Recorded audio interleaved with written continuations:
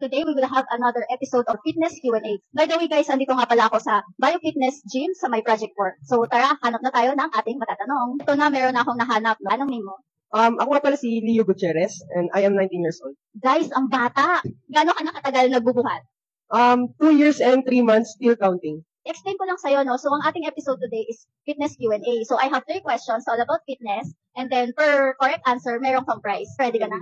Game. So, question number 1. How many bones are there in adult human skeleton?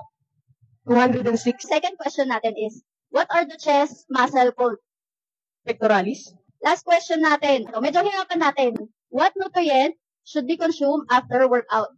Actually, protein. Nakatoy, correct answer din siya. So, ang ating prize for him is, Wow. wait, here's your prize. Thank you na marami dito sa way. We're done with our fitness Q&A episode. So, abangan nyo na lang saan tayo next. It's your Gym Girl Bell. Ciao! Bye!